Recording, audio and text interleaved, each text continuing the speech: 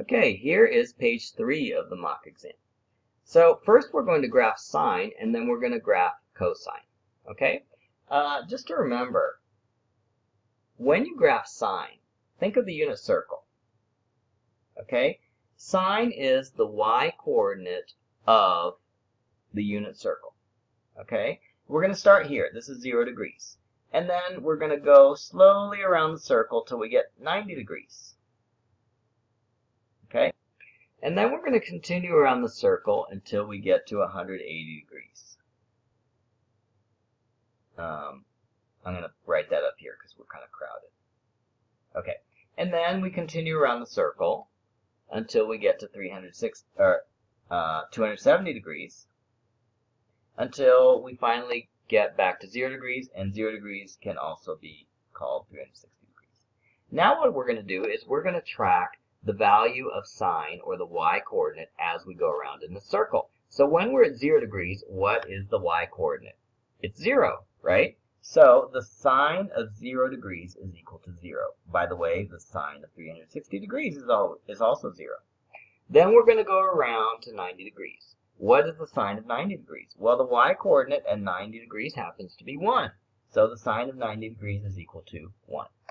Then we're going to come around here to 180 degrees. What is the sine of 180 degrees? Well, the y-coordinate here is 0 again. So the sine of, and this is not a good place, I'm going to write it down here.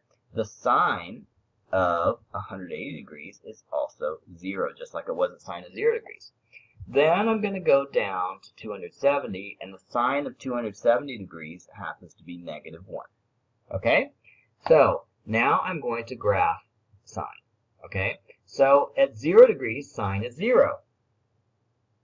By the way, I'm going to label this point 1 and this negative 1. You're going to see why in a second.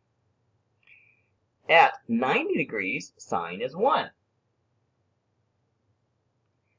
At 180 degrees, sine is 0 again. At 270 degrees, sine is negative 1. At 360 degrees, sine is again 0. Okay. Okay. Now what I'm going to do is I'm going to trace a sine wave through these points. And you just basically have to draw a curve through these points. Okay? And now you just make it repeat over and over again. So I just continue the same pattern over and over again. Okay? So that is sine. Okay? Sine, when you start at 0, initially goes up. Okay. Now we're going to graph cosine. We're going to do the same thing. We're going to draw a unit circle, and we are going to start at 0 degrees, and then we're going to go to 90 degrees, and then we're going to go to 180 degrees. Oops, don't make that same mistake again. And then we're going to go to 270 degrees, and then we're going to go back to 0, except now we're going to call it 360 degrees. Okay?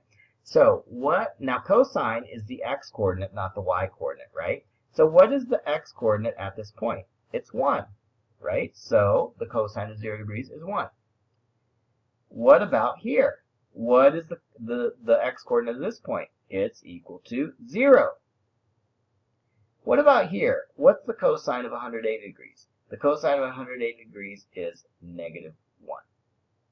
And what about here? What is the cosine of 270 degrees?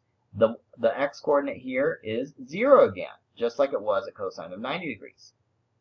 Last of all, the cosine of 360 degrees is equal to the cosine of 0 degrees, which is 1, because the x-coordinate is 1. All right, now let's graph it. So at 0 degrees, cosine is 1. So I'm going to mark here that it's 1. This is negative 1. The cosine at 90 degrees is 0. The cosine at 180 degrees is negative 1. The cosine at 270 degrees is 0. And the cosine at 360 degrees is 1. Now I'm going to draw the sine curve through it, or the cosine curve through it.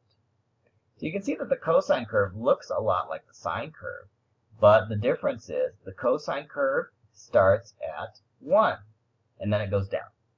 Okay? So that is page 3.